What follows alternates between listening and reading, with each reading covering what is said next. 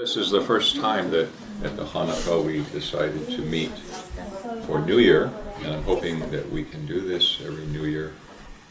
Inshallah, if people have the time and would like to do this. It's a nice way to begin the New Year in the special place, the Hanukkah, which is it is many things. So it is a place where people can practice the traditional devotions, like the prayer, and but it is very different from that. On the other hand, it's different from the usual mosques because it's more the house of spiritual expression, spiritual striving, and of course it was the request and instructions from our teacher, Ustad Muhammad. May God keep him in His mercy. He asked above everything else that we create this space. And the thing that, if I think about the purposes and how to express it in, say, one line, picking, say, the Masnavi, for example, although you could pick so many different books, but he read Rumi and had memorized a huge amount of the Masnavi. I sometimes think he memorized all of it, but he certainly memorized huge amounts of the Masnavi. But he had his favorite passages. And so one of them, that he often quoted, is Melat-e ishq az hama din-ha judast, ashiqan ra melat o mazhab khudast. So there's a very famous line coming from the Rumi's masterpiece, and it comes at a place in the Masnavi where there's an ignorant shepherd saying that he's going to comb God's hair and pick lice out of his hair and clothing and wash his clothes and rub his little feet. And so he's talking to God, and Moses becomes very angry. And Rumi, in this passage, has God reprimanding Moses for being severe, because Moses was very severe. Having said that, the story this particular story is a little bit long, but there's a statement in, so this word melat, it can mean many things, but in the context it means a religious people, or it means therefore their religion, but it means really like a people, like a nation. It can mean a nation. And so, and this line says, so the people of love, or the religion of love, or the sect of love, you see, is different, is separate from all other religions. See, because the context of a milat in the Islamic culture means like a large movement, and the milat of Islam had spread already all the way to China and all the way to Spain at the time that he's writing this. But he wants us to know that it is other than, it is distinguishable from any of the religions. And then the next line he says, for the lovers, meaning the lovers of God, and therefore the lovers of each other, their sect, their creed, because it can mean creed,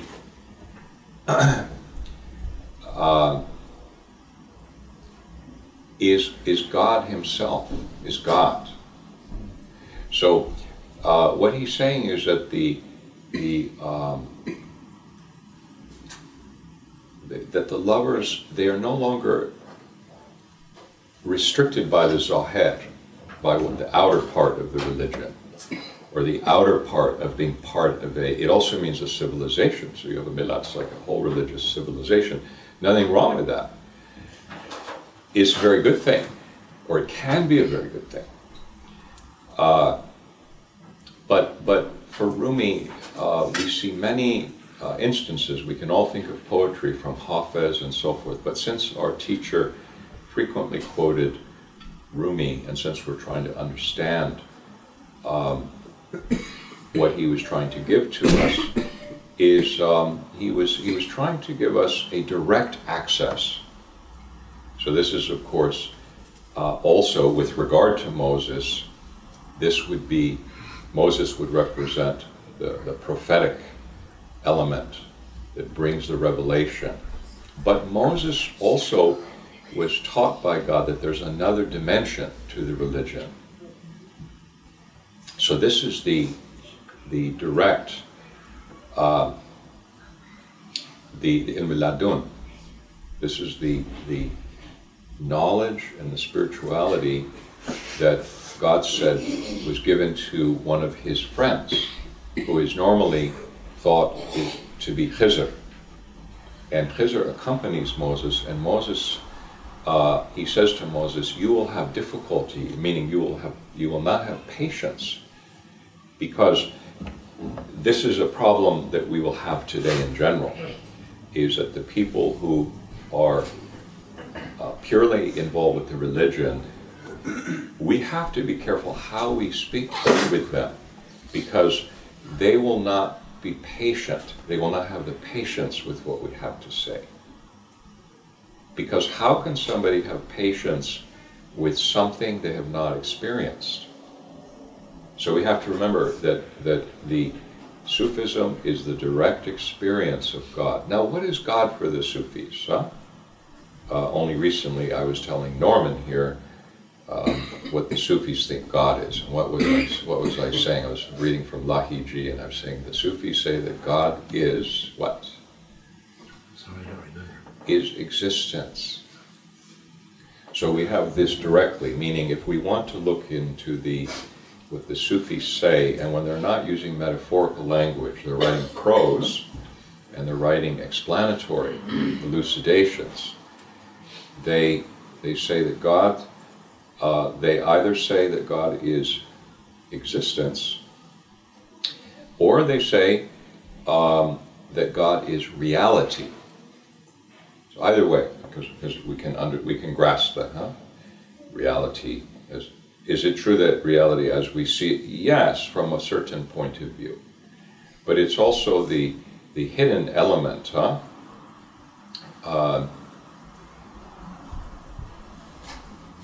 So that's why Robert Darr says, Jahan Jumla Furugh Nur Hakdan Hakan Darbei Ze Paidoist Penhan. He says, know that all of this world is the radiance of true reality's light. But true reality is hiding using the disguise of obviousness. So through the disguise of obviousness, people cannot see true reality. And Rumi has similar statements like this. So again, coming to the Melat-e-Ishq, this is a new school. It's also sometimes called the Mazhab-e-Ishq, and it's also called the Maktab-e-Ishq, the school of love, the sect of love, the creed of love. But Melat is a big word. It's a word that has a contextual meaning that really means like a civilization, a religious civilization. So he's saying that this particular civilization that he's talking about, or this nation, or this people, this spiritual people, they are separate from the categories, the religious categories, huh? And for those people, the lovers, their sect or their creed is actually not other than that which the religion is pointing to. Or if you have a prophecy, the prophecy is saying, here's how you go there. You have a prophet, a messenger. The messenger brings a message. And the message says, here, read the message, here's how you can go to this place. And today we live in the Western world as a minority, those of us who are Muslim, and the Sufis have always lived as a minority in the cultures that they operated in. They may have had different, more external members who belonged to the Sufi organization. Once upon a time in Afghanistan, a huge number of people had some connection to the Sufi orders, but very few people were doing the kinds of practices that would lead them to direct perception, direct vision. And so now, is this, how mysterious is this? It's not that mysterious because Rumi, again, and these teachers, all of these teachers, he says, John Shao, wa az rah John ra shanas, yare binesho na farzande qiyas. So he says, to find out about this, just become that thing. So he says, become spirit, and through the actual direct manner of spirit, come to know what spirit is. In other words, it doesn't have a secondary way to go to it. It doesn't have, there is a way to come to this position, the position that there's no other way. And that could be very long. It could take people 50 years. And maybe after 50 years they say, oh, I see. It will not be through some formal thing that I will come to know this. Because actually this is too simple for explanation. Simple in the sense of so profound and so universal that it's so ubiquitous, it's everywhere, it's the basis of everything. It's too simple for explanation. So the intellect, the reasoning, the argument will not be able to grasp it. But once a person is willing to start at that point, then from then on it is only a direct approach. Because a person realizes, I have no other way but to give up those tools that I was using. I was trying to understand it. So later, again, I can try to understand it. Because they don't mean universally forever. They mean for this time that you're doing spiritual practice. Usually we call it zikr, we call it meditation, we call it a number of things. Because the Sufis, they're not against the intellect. They want a person to have a good intellect to arrive at this beginning position. And in Quran, we also see that God wants us to use our intellect to grasp certain fundamental points, shara'at, the conditions for, so the intellect for there. But up to that point, fine. But after that point, there's only a giving up of whatever one imagined, whatever one thought. And to at least be confident in the theoretical proposition that by giving all of these up, we could find what is left. And what is left would be the ground, which is called love also. Because whoever attains to this, they are actually attaining to unity. And unity, tawheed, unification, is experienced as several things at once that are interrelated. Several things that are interrelated, and one of the primary names we could give is real love, not metaphorical love, which is a good thing in and of itself, but this real love. So that's why when he says Ashakan, he's talking about this. So recently things are so terrible that some of our discussions, they have to go to this place, and where we are looking at the people of the externals are so external that we have to consider what is very basic. And so, as you know, I've been quoting to you certain things, and one of the things that interested me is right after the death of our Prophet ﷺ, and when Abu Bakr was elected, the armies, there were different generals in the armies, and as you know, there were families that once had been the enemies of the Prophet, peace be upon him. They were now in his armies. So whether it was, Khalid ibn Walid, or the family, the larger family of Usman, Muawiyah, and his family, these people were serving in the military for the expansion of the Islamic armies. And so in this case, there's very many of them, but you may recall that Abu Sufyan and these people who were the enemies of the Prophet, peace be upon him, were now working for him. And you have Muawiyah, you also have Yazid.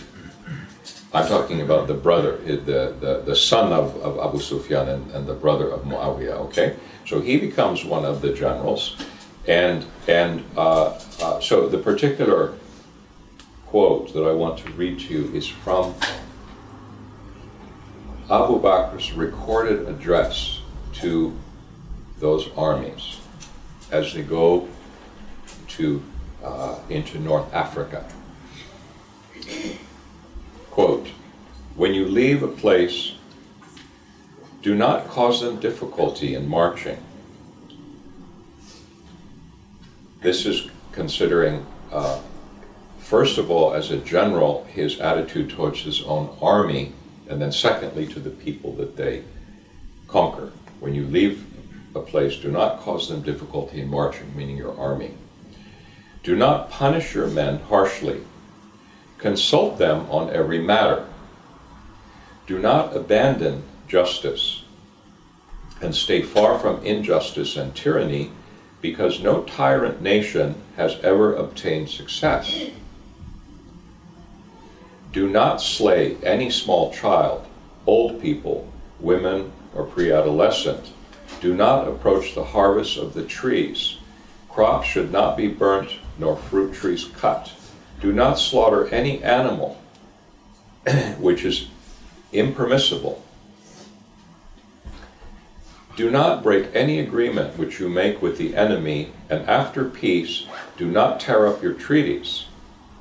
Remember that you will also meet such people who have undertaken monasticism in their monasteries, thinking this to be for the sake of Allah. Do not interfere with them, and do not destroy their monasteries, and do not kill them. So this goes on and on in this vein. Now this is we know a lot, reading even the Quran, we know about the wars that happened,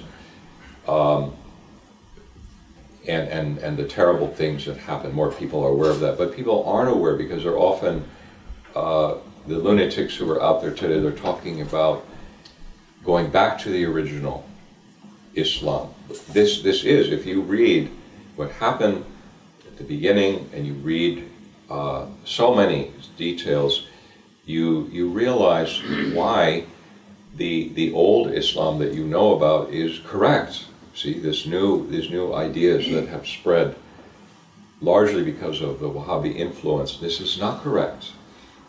You just have to read the early history and you can see for yourself what the situation was. So unfortunately, we're forced to need to understand these things, to know exactly what was said, exactly what was done. So when we meet anyone who says otherwise, we actually know the references that we're using. How did it happen that for centuries Islam had been a spreading civilization? And when you read in every case, when the armies left, the biggest problem was in the Islamic armies themselves, because for so many years, not years, centuries, the Persians were fighting the Romans. And the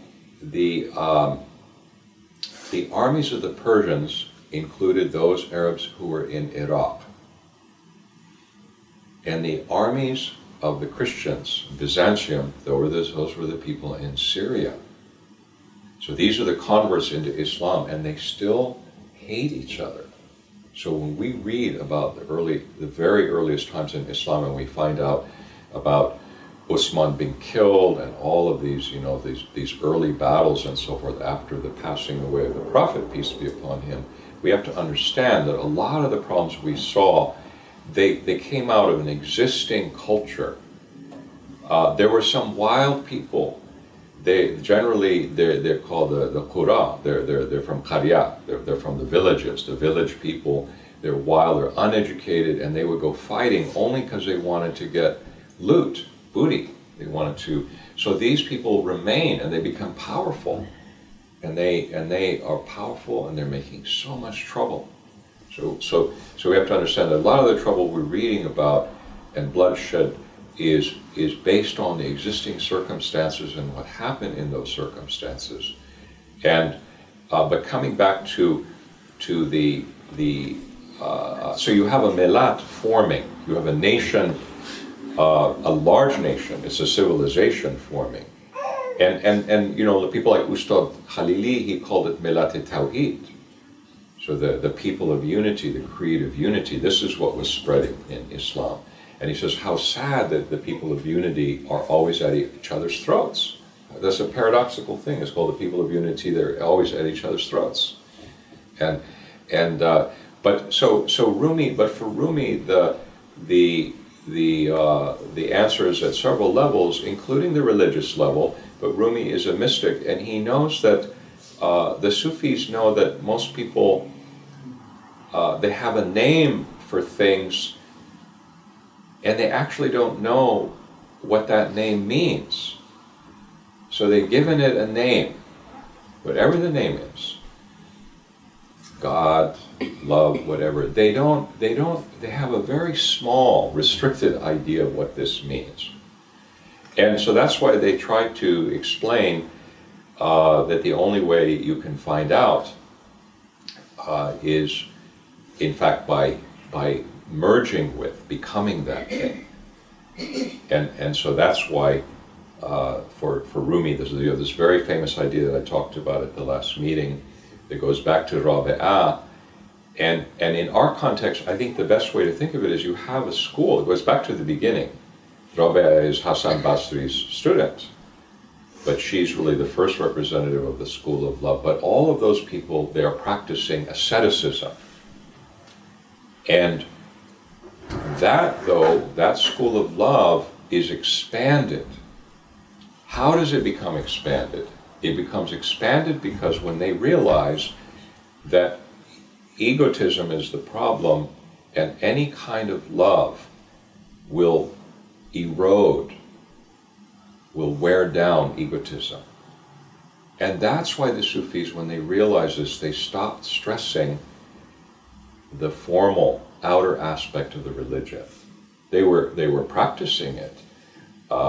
If you look, our Ustad is a good example. He's a modern person, pro-education. You could even say like a feminist. I mean, honestly, when you think about all the people we know, he would have to be categorized as a feminist to some extent. I think the women here would agree.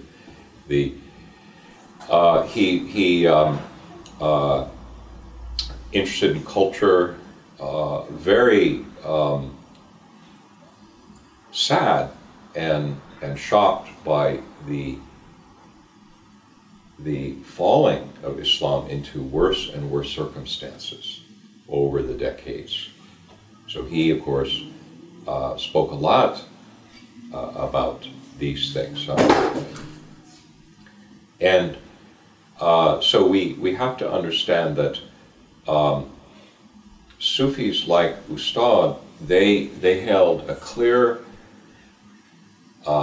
orientation, let's call it a spiritual orientation towards the beloved is God. But they taught, lots of people here know, he taught love each other, because if you don't yet know yet about God's love, practice this.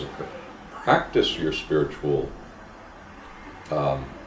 exercises, your prayers, so that you could get to know God. But also practice the metaphorical love. It's called Ishq Majazi, because you don't have that many choices that you think you have. Looking at yourself in the mirror and you have a scar on your forehead, this is not a very good option. See? From saying too many prayers, because all that will happen is you'll be more in love with your image in the mirror. So they stress, find some path, some way to love. Don't, and this brings us into a very nice crossroads. Brings us to a crossroads of the modern culture that we're in.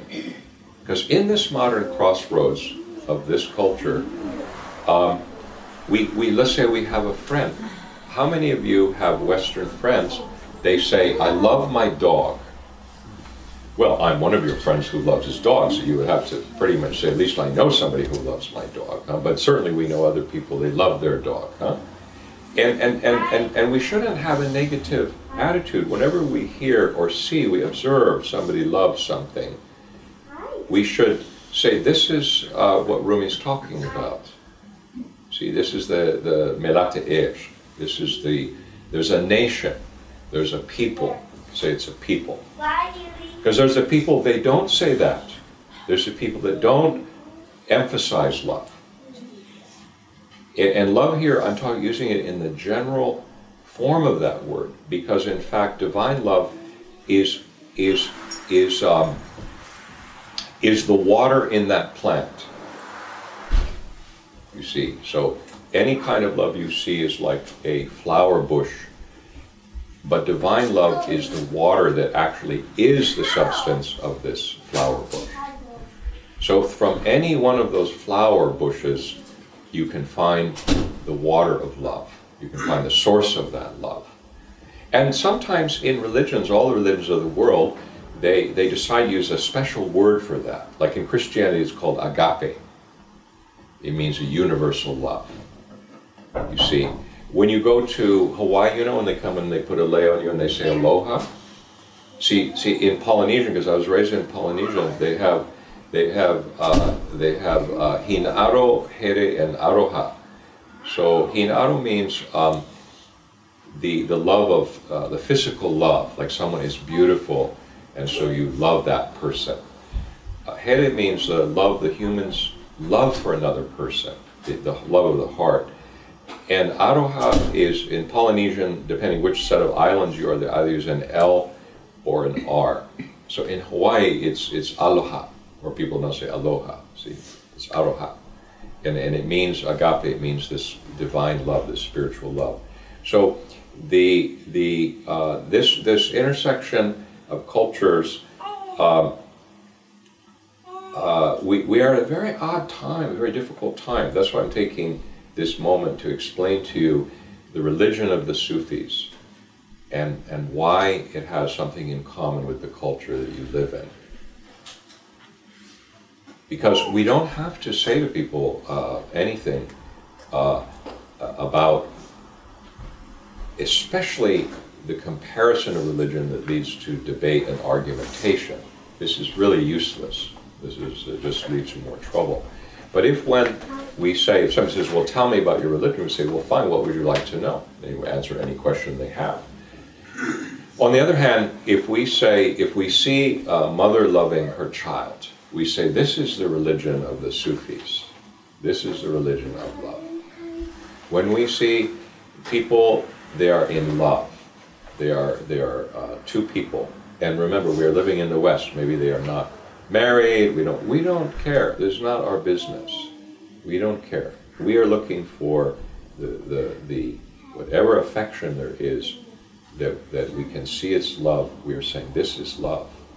And therefore, according to the Sufis, this is the only thing that will wash you. Nothing else will wash you.